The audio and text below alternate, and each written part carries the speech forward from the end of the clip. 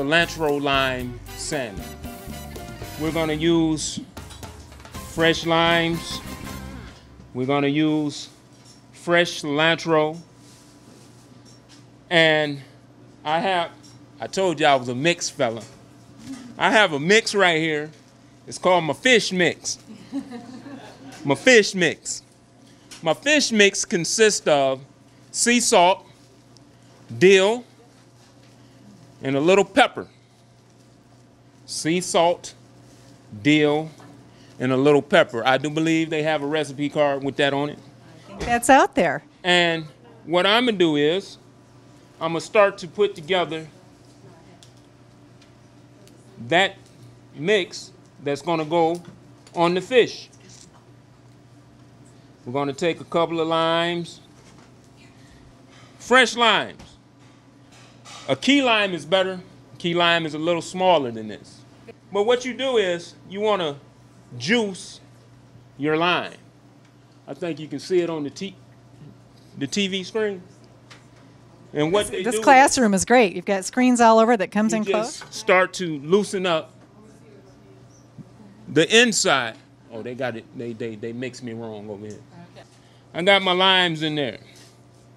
I'm gonna take a little of this fresh cilantro. This is one of my favorite herbs. It's a really good flavor to it.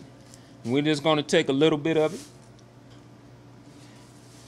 We're gonna chop it up a little bit. We're gonna take the stems off. And we're gonna take this part of it. Put it in a little ball and...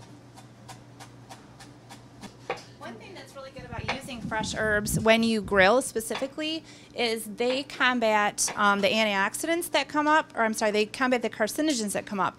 All the antioxidants that are in the fresh herbs, they actually act as a buffer, because when you have something like a rib that drips down on the charcoal, that it chemically changes and it comes back up into the meat, so it acts as a buffer, as well as just the nutritional value that you get when you use those fresh herbs and fresh vegetables, as opposed to getting it out of a can or frozen.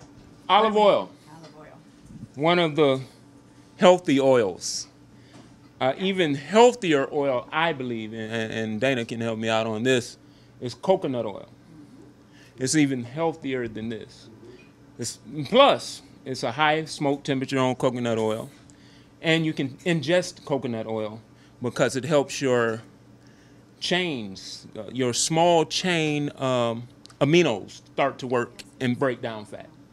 It's a wonderful thing, wonderful thing. I added a little garlic to that, a little olive oil, and I have these really, really pretty pieces of salmon. Oh, yeah. No skin. My wife really don't peel the membranes. Did you peel those like you peeled the No, ribs? these actually, you can actually buy these like this. We're gonna put another plug in for the meat block. All right. And what you do is, it's not really hard to do these. It doesn't take a lot. You drop it in like that. Oh, we need smell-o-vision. Oh my gosh, this smells so wonderful. You can smell the lemon. Oh. And you just, I'm gonna do a couple, and then we're gonna turn it back over to Chef Greg while I finish up. You take a couple like that, and you do them like that, and then you take your, my love, oh, here it is. My love, this is what I call all seasonings are love. You take a little love, and you sprinkle a little love.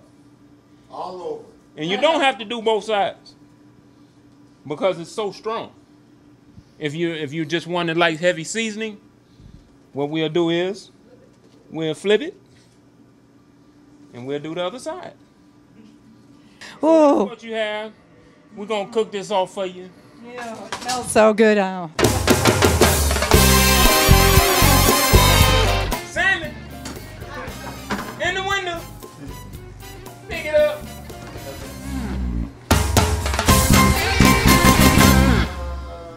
I have found, and the purist in me had to take, I had to be checked on this.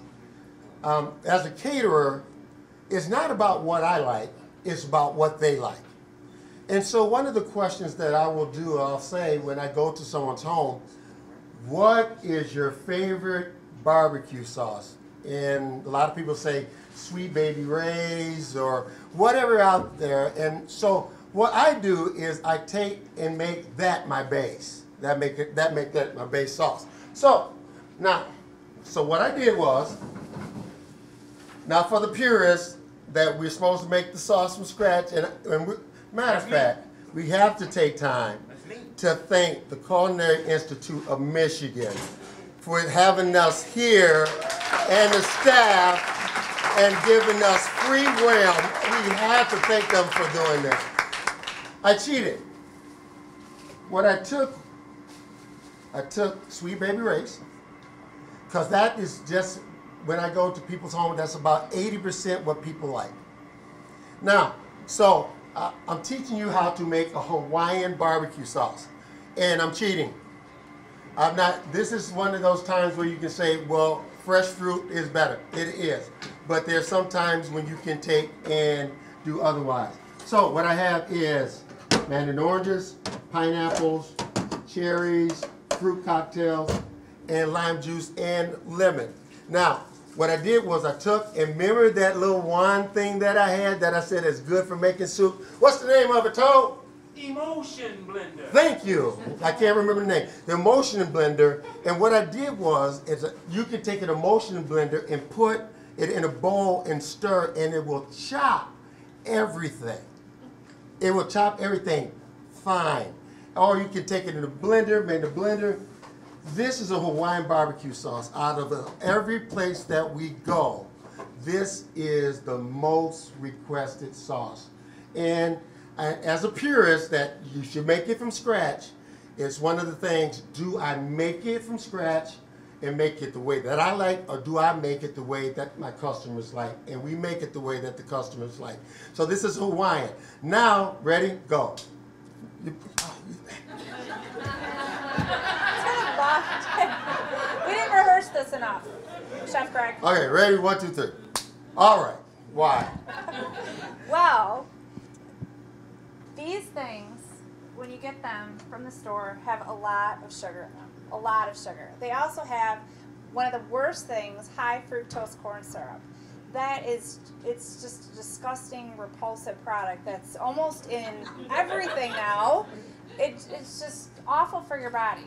So it's repulsive. You didn't say you were going to repulsive. It's so bad. But now certain things, like if you notice, Chef Greg did add the no sugar added and the 100% juice. So if you do it in a light syrup, another thing is to rinse it. However, when you're making something like this, it's okay to be a purist in the fact that this is the recipe that he likes and that he does. What we were talking about earlier, that the product should stand on its own. So it's okay to have a full flavored something, just like butter. Just use it in moderation. It's not like you're going to be eating this every single day. So everyone's mantra should be, enjoy what you like. You never know what tomorrow's going to bring. So saying that, just don't dump on, a whole cup of barbecue sauce for one piece of, a rib or chicken. When we go somewhere, we go somewhere unless specifically requested, we never take the time to take sauce and sauce it and put it on the grill. We don't do it. What we do is, like we say, the meat should speak for itself. And so what we do is we put the sauce on the side. Another thing you can do is heat it up as well. You can add brown sugar, but we don't want to add brown sugar because sugar is the problem. Like you said with the lactose, it's a crazy ingredient. The best way to really make a Hawaiian is use fresh fruits, if you have the time. If you don't, remember, use this. And a lot of the times we find we end up going home with a lot of barbecue sauce. They love the barbecue sauce because we'll make 1 or 2, a hot, a mild, but they love the taste of the meat. And that's what you want. And that's the key to healthy eating. And so that's a Hawaiian. You have a barbecue, you have a card for that. And you're almost ready. And let me see, did we get everything? We're about ready to sign off. Ladies and gentlemen, it is just on behalf of 121, the County of Muskegon, the Culinary Institute of Michigan, these wonderful students. Dana, Chef Tome, we want to sign out, and we want to tell you seriously that God loves you.